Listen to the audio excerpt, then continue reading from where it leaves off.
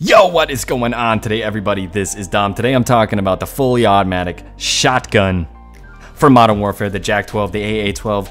This thing absolutely obliterates people. I want to go over the best attachments that you should be using on it for the most amount of damage and damage range, why this thing is better currently than the Streetsweeper as it is, and especially when Raven nerfs it because they've been looking into it. Anyways, if you like what you see, want more of this, do consider dropping a sub down below. I'm really close to 1,000. I'm stoked about it. And if you enjoyed this, don't forget to drop a like. It really helps share it out to people.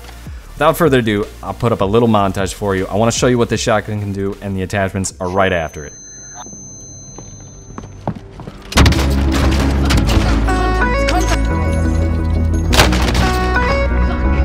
I'm not getting you, that's just an open zone.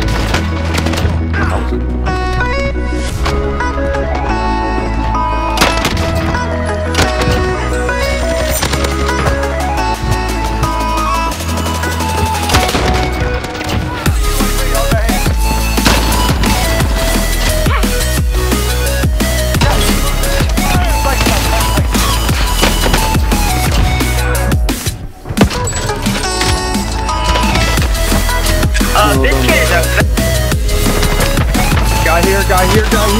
Oh.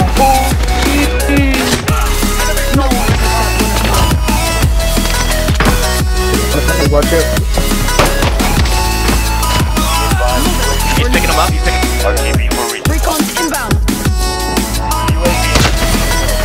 Oh no, I fucked up. Oh. We're tired of the boss.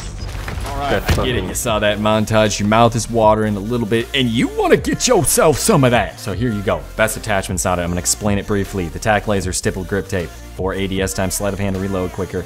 Your forge over your mono because it gives you tighter bullet spread, which means it's going to be more concentrated. And the slug rounds here because that's what gives you the damage range. I'm not using a barrel because it affects my ADS time. We don't want that because you miss your shots. You're lowering your time to kill significantly, especially with these high time to kill SMGs and ARs right now.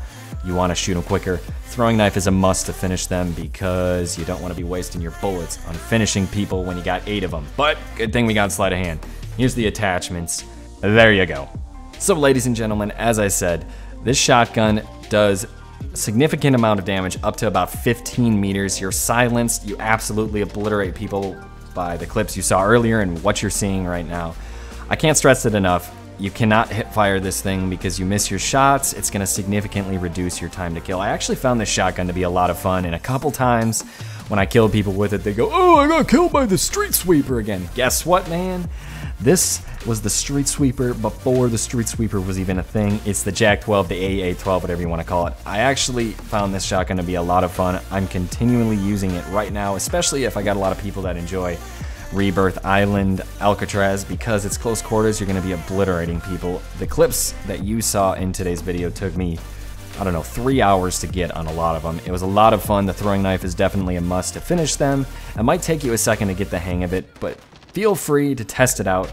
Let me know what you think down in the comments. If any of you have actually been using this for a while now, I don't know where I've been. I don't know what made me try this Jak12 out. I was just looking at all the shotguns from Modern Warfare, and this one kind of hit me because I used to use the explosive and the fire rounds on it.